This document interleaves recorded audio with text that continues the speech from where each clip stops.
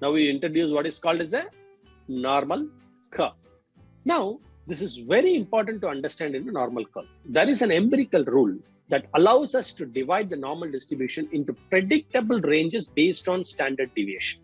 It allows us to divide the normal distribution into some predictable ranges. Okay, let's see that. How many of you see the x-axis?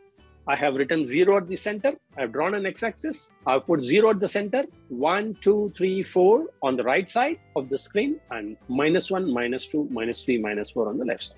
And what it means is you can even put 1 sigma, 2 sigma, 3 sigma, and 4 sigma. Okay? You can even put -1 sigma, -2 sigma, -3 sigma, and -4 sigma, which means suppose if the standard deviation is 10, 0 to 1 is 1 standard deviation, 0 to 2 is 2 standard deviation, 0 to 3 is 3 standard deviation.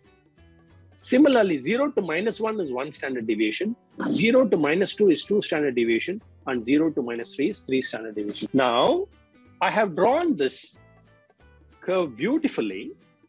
We are having a perfect normal distribution in our manufacturing process. Now, let us go into the depth of this. There is a statistical rule that says, from the data, you can calculate the standard deviation. There is a formula for the standard deviation. If you have 1,000 data points, let's say we manufacture soaps, and we have 100 soaps which we have manufactured, and the weight of the soap is 50 grams plus or minus 1 gram, which is 49 to 51. That is a customer specification. But process-wise, when I take the data, I can calculate the standard deviation of that 100 soaps, weight of that 100 soaps. Are you clear about this? I can always calculate standard deviation. There is a rule, there is a formula for standard deviation. Go and search anywhere, square root of x minus x bar, the whole square.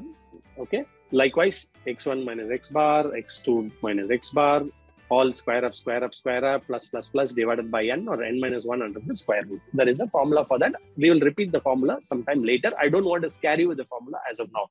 But the point is, once you calculate the standard deviation, you can be sure that 68.26% will lie between one standard deviation.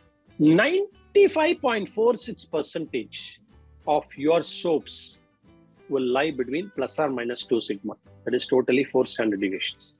And 99.73 soaps will lie between plus or minus 3%. That is 6 standard deviation. If this is the fundamental to understanding of the normal distribution curve. So 68.26% of the data will fall in plus or minus 1 standard deviation. 95.46 will fall. This is the rule of normal distribution that statisticians have established.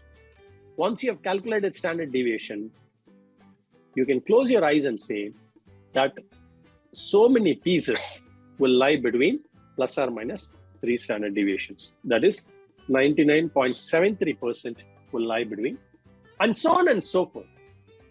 If you want it to lie between plus or minus 6 sigma,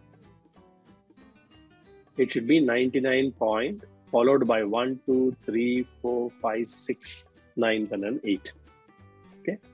Now this understanding, you see 2-3 times for you to be absolutely clear about the nature of a normal distribution, the rule of a normal distribution. Now I'll quickly explain to you the statistical meaning of 6 sigma.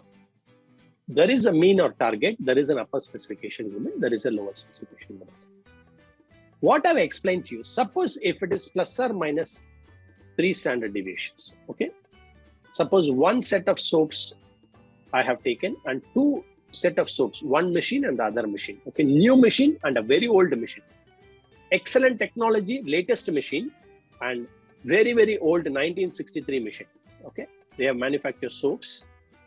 And I see that if it is plus or minus 3 sigma, we have already seen from the earlier slide, how much percentage? Plus or minus 3 sigma, 99.73% will be plus or minus. Now, if it is latest machine, an entire 6 sigma is inside this. So the probability of failure is much lower. I'm not recommending that you always go for a new machine to increase your capability. No, that is not my intent, but that's to communicate. The latest technology is supposed to give you minimum deviation, minimum variance compared to the old machine, which will give lot of variance. And if it is lot of variance, it is represented that way. But in Six Sigma, we are not going to use technology or new machines to reduce variations. We are going to identify causes, eliminate those causes, and reduce these variations.